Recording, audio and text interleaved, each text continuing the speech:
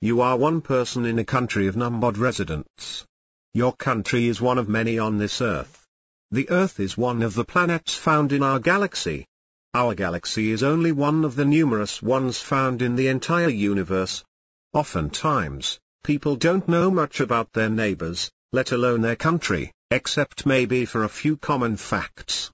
That being said, it isn't a surprise to know that the human race in general has limited knowledge of galaxies, in spite of the overall number of discoveries made by scientists and astronomers of the past and present.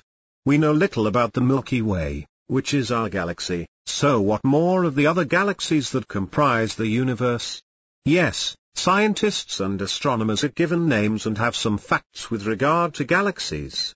However, the information about them isn't as precise, with only general knowledge available.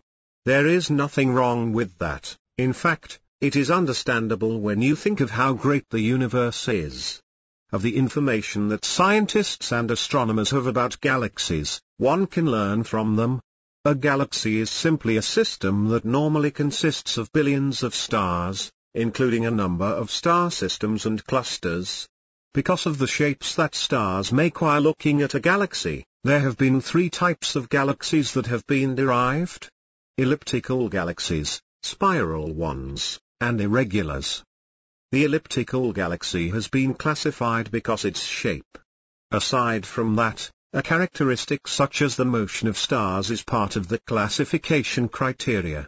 In an elliptical galaxy, the movement of the stars is at random motion, which is contrary to that of spiral galaxies.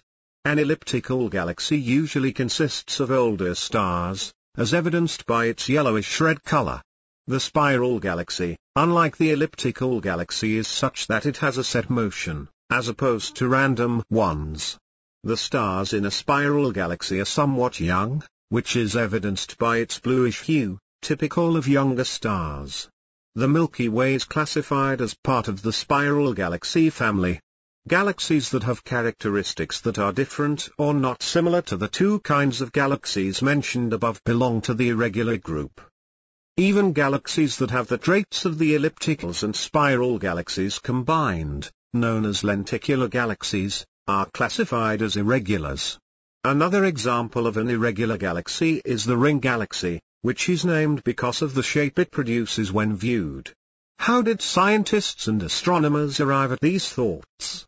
Through careful observation, study, and hypotheses. Thanks to the wonders of technology, the power of the telescopes they have has led them to conclude that there are other galaxies aside from our own. Although these telescopes are highly powerful, they still have limits, which is what the electromagnetic spectrum can only show. Unfortunately for most home astronomers, the telescopes that they have aren't powerful enough to view galaxies, or even have a distinct view of the Milky Way. Mostly, the limit of home astronomy is the stars. Beyond that would require instruments of greater power and even of different types. If you really would like to see the Milky Way and other galaxies, one option would be to talk to the person in charge at your local observatory. They may have a telescope powerful enough. X-ray telescopes, ultraviolet telescopes, and infrared telescopes are the ones mostly used in viewing galaxies, since they can paint a clearer picture. Because visual light is lacking, it is necessary to use other types of telescopes to form a conclusion or even a hypothesis. It is very difficult to acquire telescopes of these types, as opposed to optical telescopes, which is why viewing galaxies at home via telescope isn't feasible. This doesn't mean that you should tear down your home astronomy setup or get discouraged about putting one up. There are still many things you can do with a home astronomy kit, such as gazing at the stars, moon, and even the sun, with the help of filters.